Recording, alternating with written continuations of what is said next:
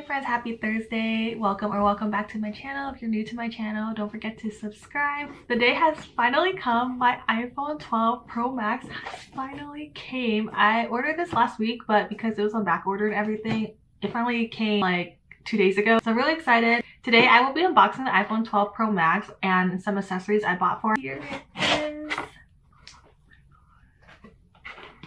Oh, and they like taped it to like the box. So let's cut this open. Here it is, you guys. By the way, I'm naming my phone Drew. I don't know why that name sticks out to me, but it just does. So this is Drew. He's a blue iPhone 12 Pro Max in the 256 gig. It's so pretty. Oh my gosh, this is so pretty. I don't know about you guys, but I collect like all my iPhone boxes and just leave them in my drawer. I don't know why, but I think it's such a waste to just throw it away because you pay so much for it and it's just so pretty, so I have to keep all of them. This will be added into my collection.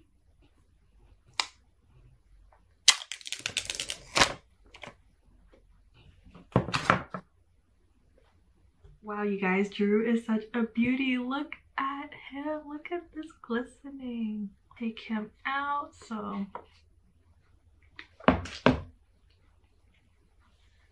and then I'll show you guys what comes in the box as well. So you have your USB-C cable charger and you have your little booklet that comes with every phone, and there should be the sticker inside. So there's a sticker inside. I really don't know what to do with stickers. I just collect them. So it's just going to add to my collection. And the box is really thin, as you've seen in like the previews when they were releasing info about the iPhone. So the box is really thin because they think that you don't need the brick anymore, which is kind of sad because like I don't have the USB-C brick, and I bought the Magsafe charger also and it doesn't come with the brick. So I didn't really think this through. So I don't know how I'm going to charge my phone. So I guess I have to go and get the brick to charge my phone. Some features that I noticed about the iPhone 12 Pro Max that's different from the iPhone 11 Pro is that the cameras on the back are a lot bigger, and the corners of the phone is more like curved to look like the iPhone 4 is what I believe when I read updates about the new Pro Max. And the sides, they're like very shiny, if you guys can see, and it's easier to get fingerprints on it compared to the iPhone 11 Pro. Even though the sides is easy to get fingerprints on it, the back it's not as easy to get fingerprints on it, which I really like. I'm going to be putting on a screen protector and a phone case, so it's not as easy for me to get fingerprints on it. Let's go ahead and turn on this phone and I'll be showing you guys how I'm going to set it up.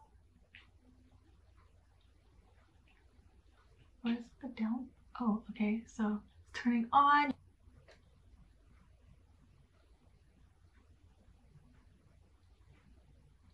So I can try to set up my current phone with my new phone. So that was fast. So in order to activate your phone, if you want to use the same phone number that you've been using, you just confirm and press next. But if not, you just contact your service provider. Mine's Verizon, so you just contact them if you want to change your phone number. I'm going to be keeping the same phone number, so I just have to confirm that. And then it says it should take a few minutes to activate your iPhone. When I figure out why my iPhone isn't activating and getting it transferred and everything, I will show you guys the camera quality between the iPhone 11 Pro that I have right now and the iPhone 12 Pro Max. Minor technical difficulties, but I have other accessories to unbox for you guys. So first I have the Magsafe charger. This I believe sticks to the back of your iPhone and it charges, so it's easier for you to not have to plug it in all the time, because I hear a lot of people say that when you plug it in to charge, it like ruins the quality of the hole that you're plugging it into. That has personally never happened to me, but I thought I would try the Magsafe charger. So here is the Magsafe charger.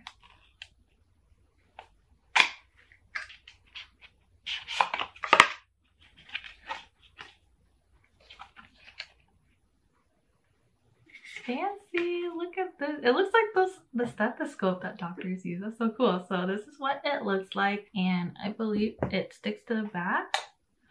Whoa, that's so cool. And then you just have to plug it in and then you can just use your phone whenever and it'll still charge. I have my two screen protectors. This one I got off of Velvet Caviar. It's this really cute website with the most cutest and protective phone cases. Their phone cases tend to be slippery, but it protects your phone like really well. Like anytime I drop it, it never like cracks or breaks. And I also have the screen protector and it helps me. This is the first time I actually bought a screen protector from Velvet Caviar. What I think is cool about the screen protector is it's a privacy screen protector. So let's say I'm holding my phone like this, like people on the side won't be able to see like what's on your phone. Especially with the Pro Max, it's huge. So like everyone will see like what's on your phone. And then next I have just the regular screen protector that you get off of Amazon. I will be installing my screen protector onto my iPhone.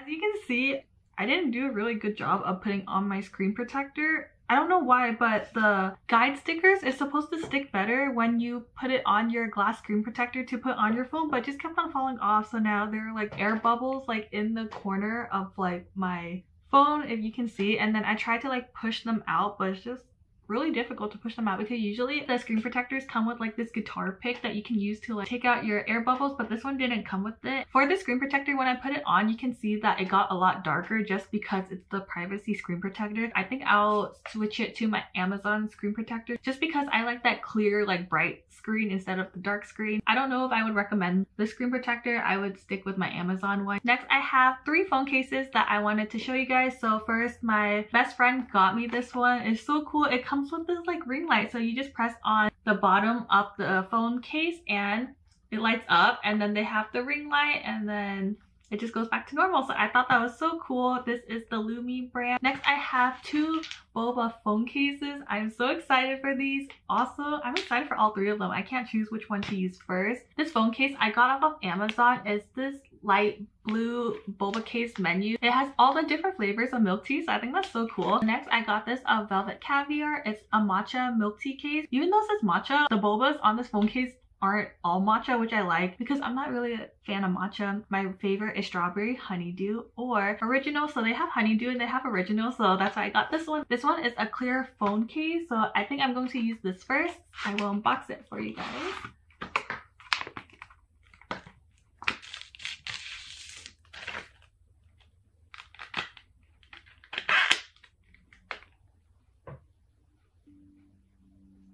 And here is my new iPhone case and iPhone and screen protector. This case is actually pretty sturdy, and it's not slippery like my past Velvet Caviar phone cases. So here is my new iPhone 12 Pro Max. I'm so excited. It's such a big upgrade from the iPhone 11 Pro just because of the sizing.